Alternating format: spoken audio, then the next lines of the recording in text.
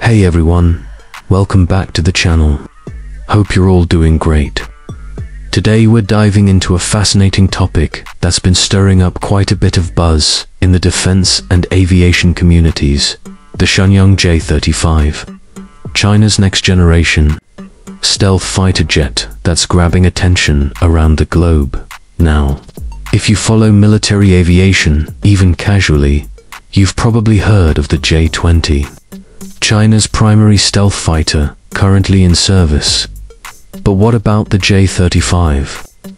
Well, the J-35, also referred to as the FC-31 or Falcon, is an entirely different beast with unique characteristics and a growing role in the Chinese military strategy, especially in naval operations.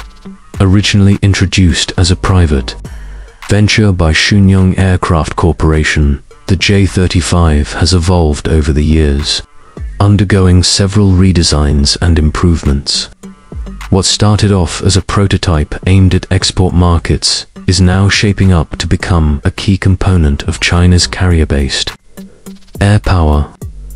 The latest iterations show a sleeker, more stealth-optimized design with improved engines and advanced avionics, signaling a significant leap from the earlier versions.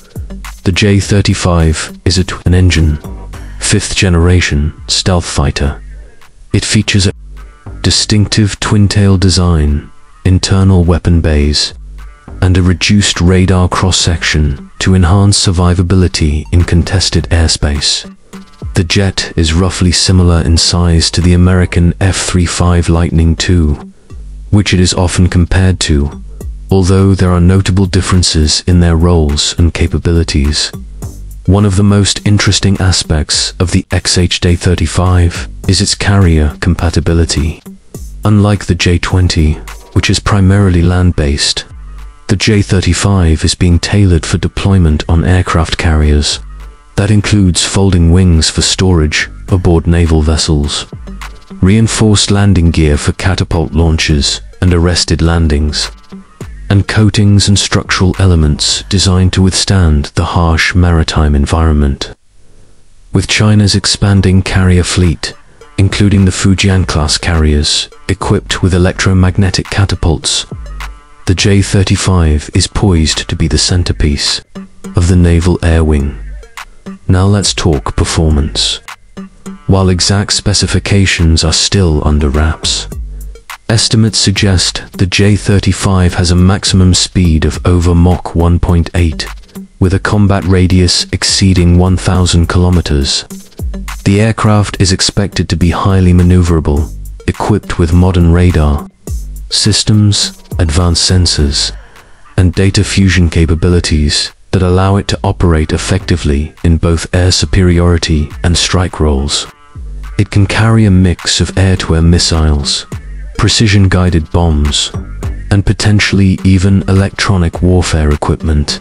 As with many Chinese military projects, there's a fair amount of mystery and speculation surrounding the J-35, but recent appearances at air shows and leaked footage from test flights give us strong clues about its capabilities and readiness.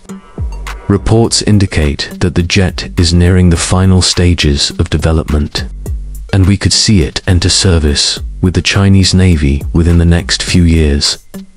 Strategically, the J-35 represents a major step forward in China's efforts to modernize its military and project power in the Indo-Pacific region, with the United States and its allies enhancing their own naval and aerial capabilities.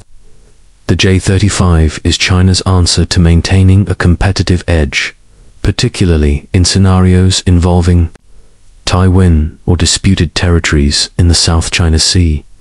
So what does this all mean in the big picture?